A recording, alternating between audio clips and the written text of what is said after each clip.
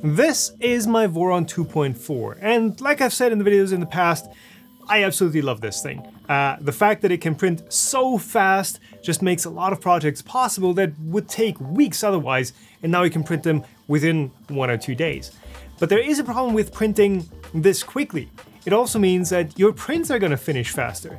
So for all these prints that I've done, at most they've taken like 2 hours to complete. Which means if you have a lot of parts to print, you are gonna be pampering the printer every 2 hours. You have to, to give it a bit of attention. You have to clear off the bed, you have to slice the next print and start it again. So that's something that does slow you down over time. And the obvious solution is to have some sort of automated print system in this machine. But the solutions that are there right now aren't really up to what I would say is fully usable, like without any obvious downsides. Sure, there's the Creality CR30, which is a great system for its application, but for normal prints, it is not that fast, and you also need to print brims and do other tricks to actually get the parts to stick down to the belt, and even then, for me, they often came out banana-shaped, which isn't exactly what you want for parts that should be flat. Then there are other systems that use a angled printer with a special bed surface where supposedly your prints just slide off, but does that really work for prints that are less than 5 centimeters tall and might adhere to the bed better than larger ones that can just slide off? I don't know.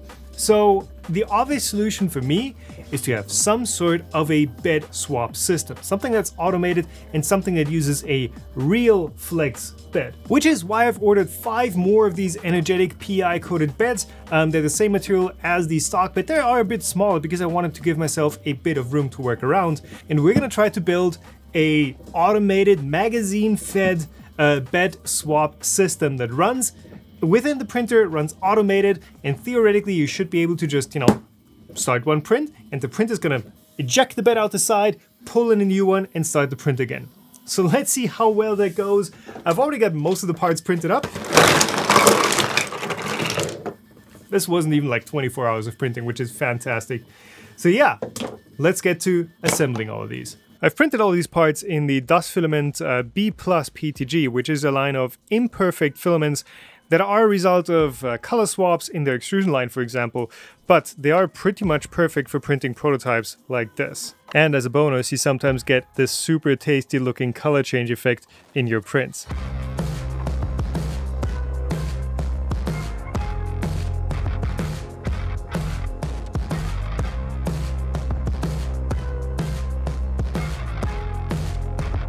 These all used to be 3D printers, so I guess it's only fair to turn them back into 3D printer parts, right?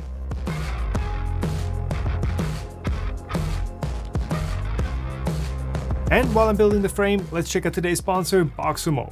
Boxomo make 3D printer enclosures that keep the heat, fumes, and smells inside the enclosures and drafts, pets, and little hands out. I've long had one of my pushers in a makeshift wooden box for printing polycarbonate and ABS, which are materials that really need that extra temperature, but this is a lot nicer. The Boxomo enclosures come in 3 sizes to fit your printer, and you can configure them as plain boxes or fully decked out with lights, ventilation, and temperature regulation. Check them out at boxomoenclosures.com or at the link below.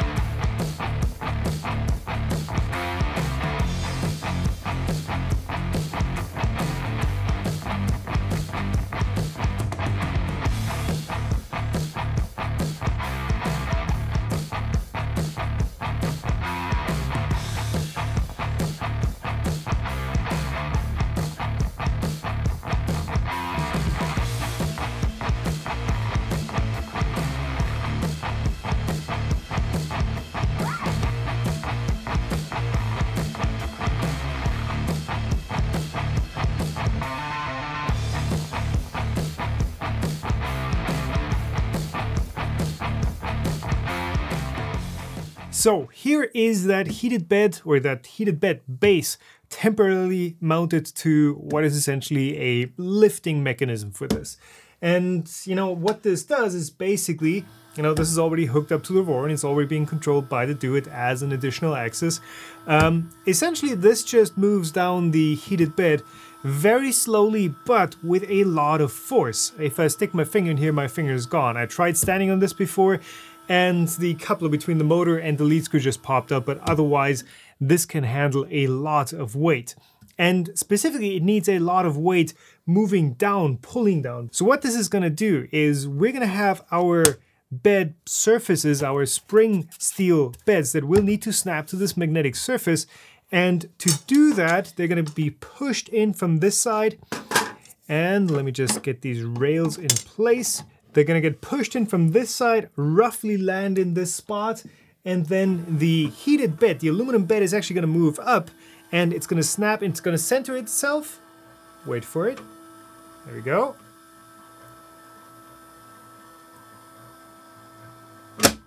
And it's gonna snap in place, and once it is snapped in place, this is going to be super solid. This is not gonna move anymore. That's why we have this entire mechanism at the base here. So we basically have a heated bed that is fixed in place, just like the stock bed is in the Voron. So that is the platform that we can print onto, and then once the print is done, this thing will need to move down again.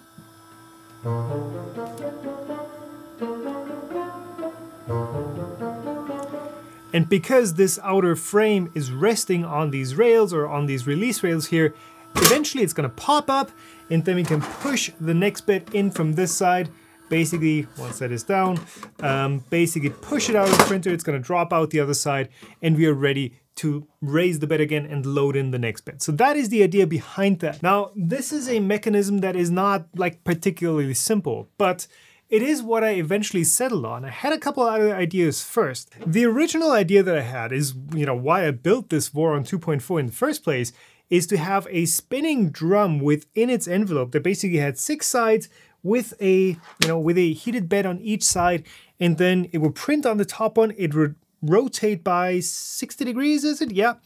And it would have another bed on that other side. But what I realized is these beds would need to be tiny if we actually have a full drum that fits in here, and especially once we have prints on it, you know, they would need space at the bottom too once this thing has done a 180-degree revolution. So I threw that out. It would have been really cool, it would have looked spectacular, but it would have been absolutely impractical. The next idea was to have some sort of a belt feed that would have a couple of these beds kind of in each tank tread unit that were kind of coupled together, and then the printer would pull that in with some sort of sprocket mechanism, basically like a chain of beds, and then have some sort of mechanism like this. Now, I could still implement that, but eventually I realized, well, having a sprocket that engages with the tank tread and kind of pulls that through, and having some sort of a release mechanism that will peel the mech beds off of the heater platforms, it would just get super complicated, and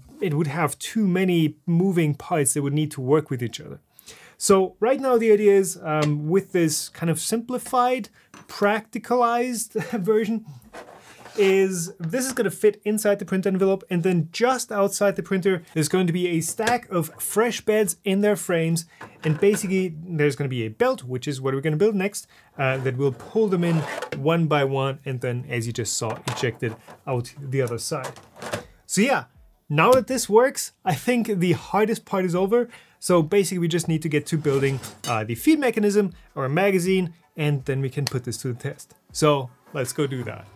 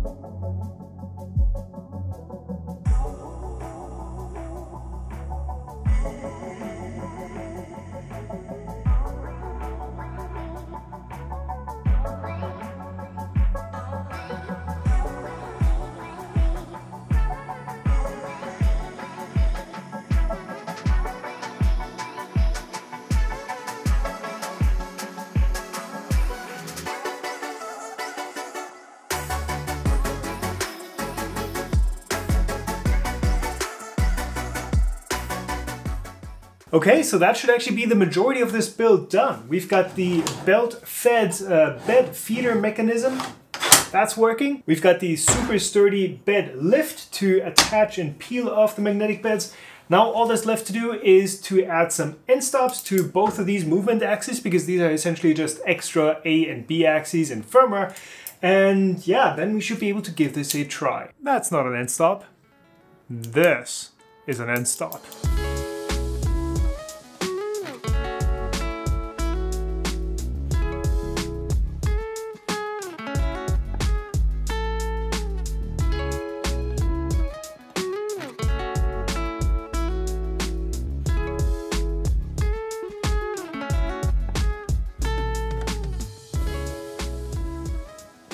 Right, that's how this entire thing is going to fit in here. Now, one thing I already realized is this thing obviously needed to fit through the side of the printer, and it couldn't collide with any of the parts of the Z-axis. But turns out I took measurements off of the CAD model of the Voron 2.4, which was correct, but that model was for the 250mm size 2.4, and this is a 300. So I would have had a lot more room to work with, which would have made some of the design decisions a lot easier, but hey, it is what it is. So this thing also fits in a Voron 250. Now, you can already see there is not a whole lot of Z-axis space left. Obviously, this thing is still going to drop down a bit when we take out the original bed. But yeah, with this contraption, the way it is built right now, it does take up a bit of Z-axis vertical space, but this is more of a first try, a proof of concept, just to see if we can get that action of latching onto and separating the mag beds off of our heater platform, whether we can get that working at all. So next up, I just need to set up these two additional motors as extra axes in firmware, and I did plan ahead for this, which is one of the main reasons why I went with RepRap firmware, because it is so easy to set up additional axes. You just copy paste the config for X and Y, and there you go, there's your A and B axes. And with the expander board, we do have 9 independent stepper drivers in this machine, and we need 9. So basically these are just plugged into the 2 spare drivers on the expansion board, and they are ready to go. So let's see if we can get this moving.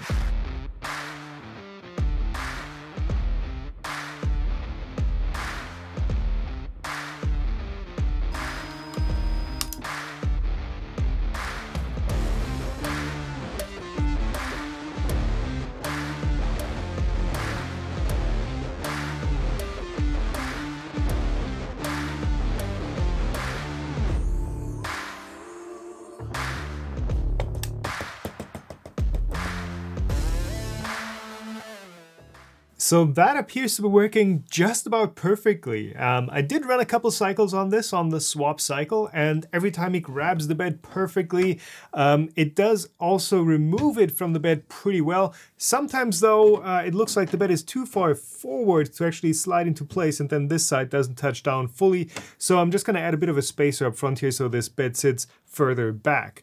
The frames also work really well for holding the mag beds and for allowing me to remove them again. So this is pretty much ready for use. So basically I need to hook up the bed. I need to add some aluminum tape to these rails. These frames are Prussiament ASA. These rails, however, are PETG, and I'm kind of afraid they're gonna melt. So aluminum tape just for some extra insulation there, and then we're ready to hook up the bed, put it in the printer, and try out a couple prints on this.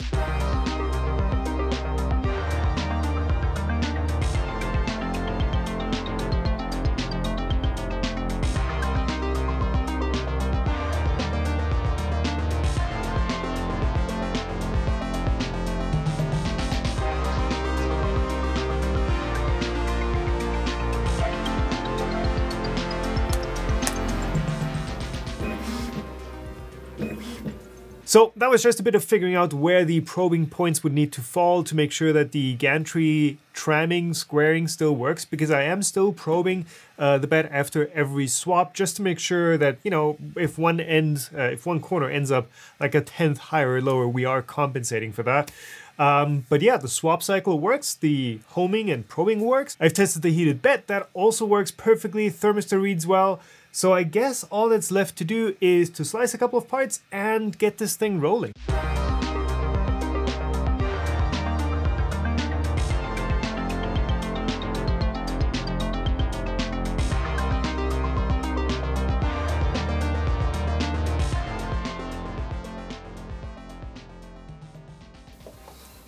Make sure to get subscribed if you like what you're seeing.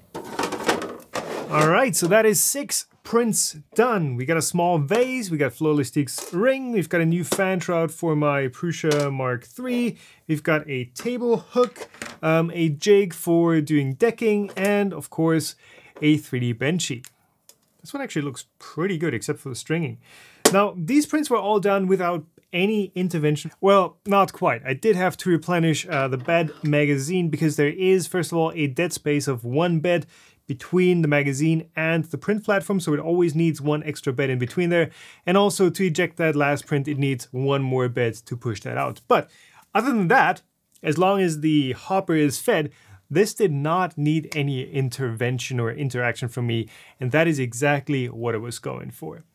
Now, obviously, the question you're going to have is like, how do you do that? How do you get these parts to come out continuously without you having to start a new one every time? And the simple answer to how I did this is just copy paste a bunch of G-codes onto each other and just create one long file that has the start and G-code of everyone, and of course the print. But the proper way to do that is, of course, through Octoprint.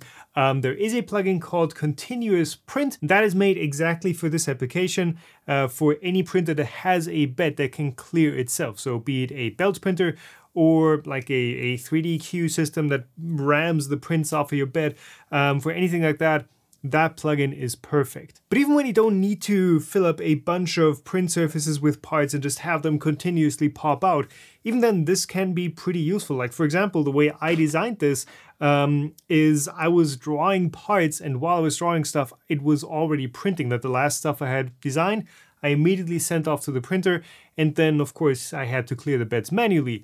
Like this, I could just export an STL, throw it in the slicer, upload it to the printer, and it would be, you know, once the last print is finished, it would be automatically able to pull in a fresh bed and keep on printing. Now, there are still a couple of shortcomings with this design. First of all, the most obvious one is the beds that I'm using are significantly smaller than the original bed. This has a 300 by 300 millimeter print size. This has like 220 by 150-ish. Now that is mostly a result of me having ordered these beds a while ago, while I was still thinking I would make it a revolving drum that sits in the printer and not a magazine system. But looking at the system again, I think it would be possible to actually use the full-size original beds. Like, this can still fit through the side of the printer just fine, even with a frame. And with a different pusher design, different belt pusher design, I think we could even eliminate the need to have like 1 extra spare bed in the queue just to push that bed onto the platform. I think that would definitely be possible. Also, of course, you do lose a lot of build height with this one. I am down to, I think, 110 millimeters of usable Z-axis space. I've already lost quite a bit by using the longer Mosquito Magnum Plus, and now this reduces that usable space further. Again, prototype, first iteration, this can definitely be built slimmer. I just built what I knew would work, but now that I know how stuff works together, I think this could be slimmed down significantly. Also, with this sort of an automatic queue system, you kind of need a filament runout sensor. Right now I'm just using standard 1 kilogram spools, but if you just keep replacing the beds, you know, once they get pushed out, you pop the print off and you put it back into the magazine, like you will be running out of filament at some point, and that would require manual intervention, and keeping an eye on it. Filament sensors are super easy to add, and if you want to go way overboard, you could even add the palette, you know, the mosaic palette, which is made for like multicolored printing, but in the simplest use case, you can just load a bunch of spools into it and it's gonna automatically switch over from one spool to the next once those run out. So that is something that could definitely solve that challenge. In my case, I'm extremely happy with how this worked out, especially the fact that it just works. Like there's nothing that really went wrong. Yeah, there were a couple tweaks that I had to do, like adjust the spacing, but that was all planned for. And overall, I think I very much achieved my goal of wanting to have a printer that would print like it has a regular static bed, while still having an automatic clearing, like not using any special bed surfaces that might have subpar adhesion, not requiring a belt system or stuff like that, but just having something that looks to the printer and functions like a regular static bed. And I'm very happy to report that the Voron, with the goal that I built it for, the application that I built it for, did perfectly for this. So if you like this video, as always, give it a like, get subscribed if you want to see more like it, and if you want to support the channel so that I can do projects like these that may or may not turn out well at all, if you want to support me and make sure I can keep doing this sort of stuff, check out Patreon or the YouTube memberships, and thank you to everyone who is already supporting me there. Yeah, as always, thank you for watching, keep on making, get subscribed, and I will see you in the next one. Bye.